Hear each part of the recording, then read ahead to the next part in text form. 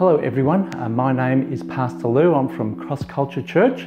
Last Sunday, the 29th of March, I did a sermon on Titus chapter 2, the gospel impact in the home. The main message from Titus chapter 2 was we need to live out the gospel in our everyday life.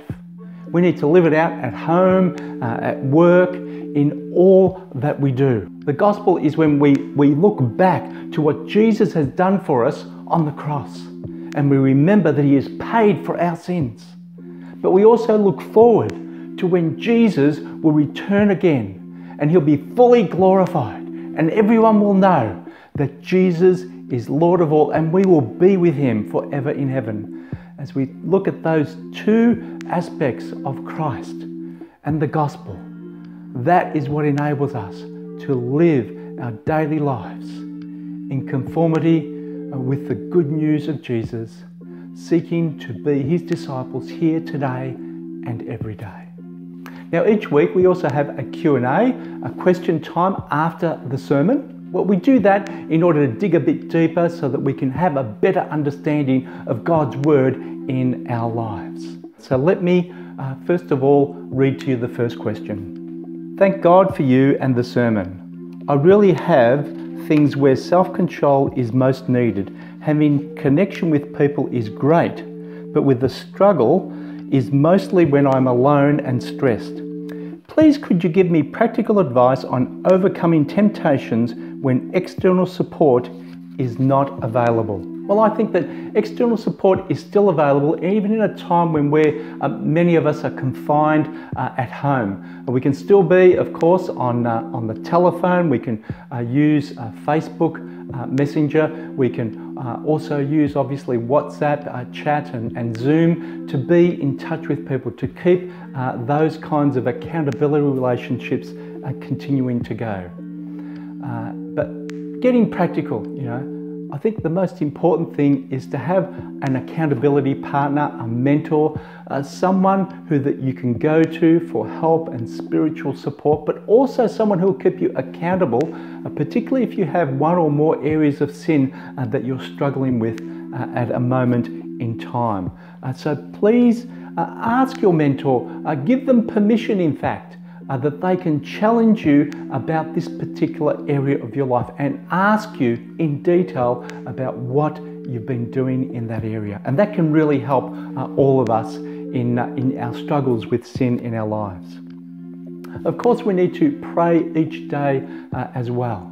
And my encouragement to you would be to pray that part of the Lord's Prayer which says, lead us not into temptation, but deliver us from evil.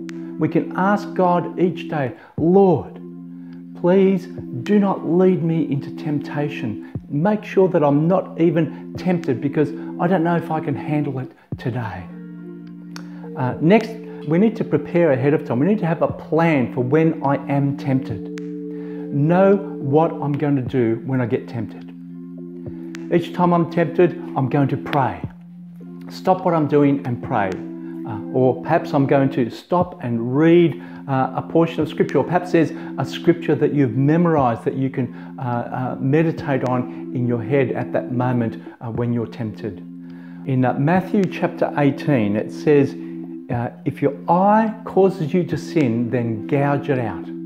Now, it's very much a metaphor, but it just shows how serious we really need to be about sin in our lives.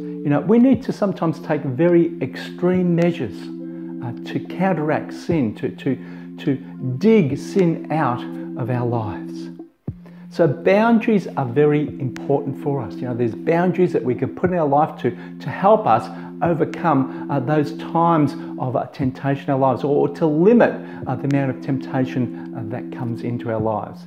And that can be in a number of ways. Perhaps it's to stop ourselves from watching a particular program, going to a particular place. Whatever it is that causes that temptation, find a way to stop it. Find someone who might even be able to help you to do that in the first place. But of course, most importantly, is growing our relationship with God day by day. As we become more like Jesus, then areas of sin in our lives, the Holy Spirit will overcome those in our lives, and we will grow through that. It may be to then find other areas that we need to work on, but growing in our relationship with God each day is just so important. So make sure that you have that very consistent time of reading God's Word, meditating on it, praying to the Lord regularly, and growing in your relationship with Him. Dig through God's Word and see how God's Word can apply to you each and every day. I hope that's helpful to you. Our next question. Hi, Pastor Lou.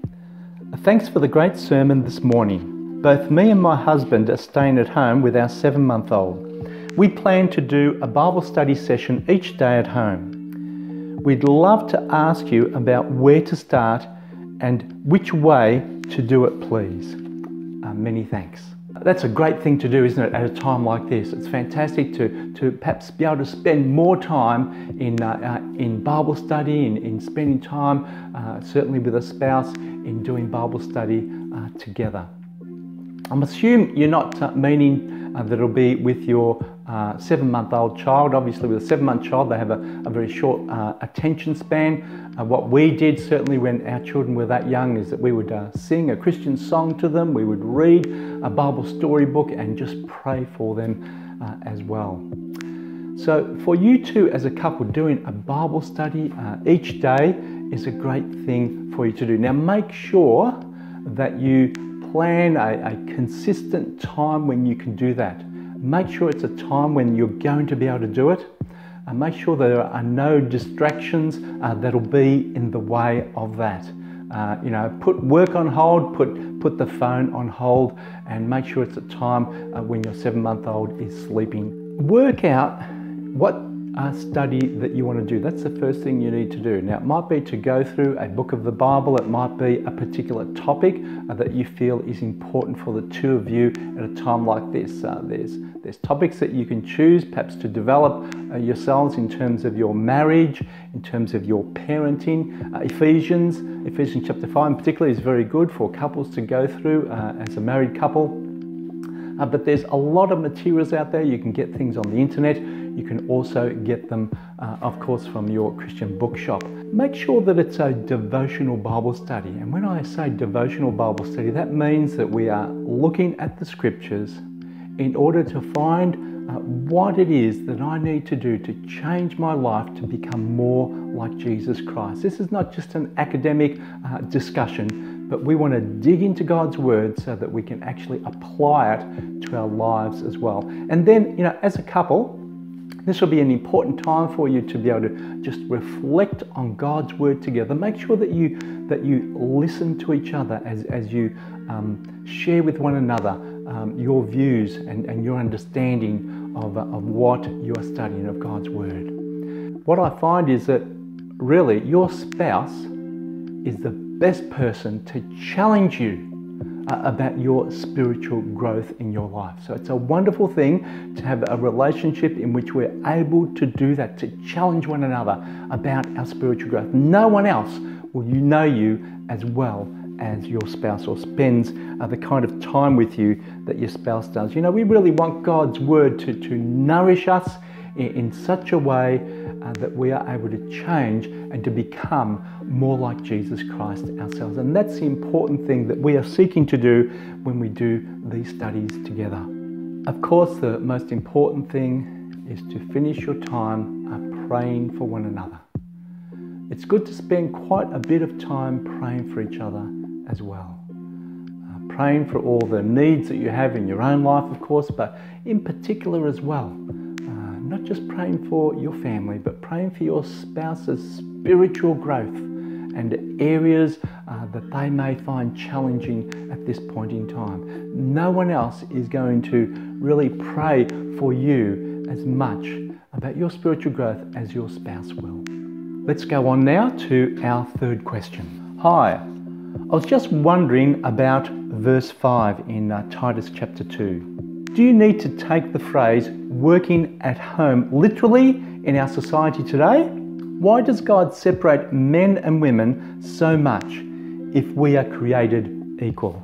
I want to really thank you for that question. It's really a very important question from our passage. Now, the emphasis of the passage, or particularly verses 4 and 5, is that younger women, if they're married, if they have children, then they need to make sure that they don't neglect their family, their husband, their children, their home. It's not saying here that a woman can't work outside of the home. For example, if you look at Proverbs chapter 31, you see there the woman of noble character who most certainly did work outside of the home. And of course, in this passage, it tells us that the reason that we do this is it so that we will not, so that the word of God will not be reviled, so that our married life, our home life,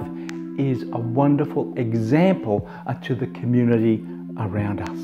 Then you also mentioned in your question, why does God separate men and women so much, even though they are created equal? Now, I assume that you're looking at that part in verse 5, which talked about young women being submissive to their own husbands.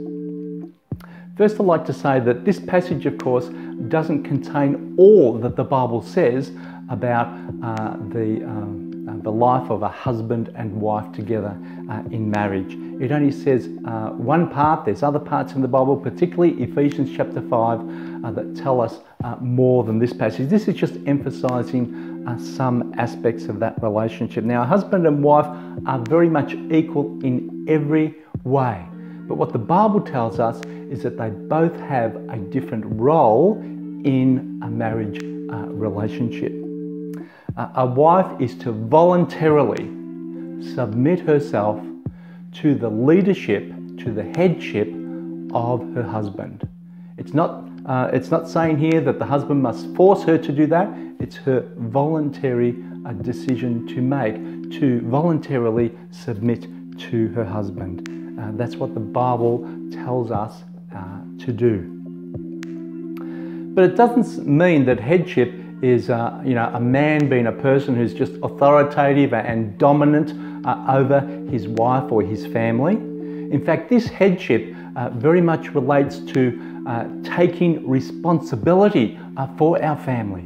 It means lovingly caring for our children and our wife, and taking that overall responsibility and making sure that the family is going well, both physically and emotionally, but also, of course, so importantly, spiritually as well.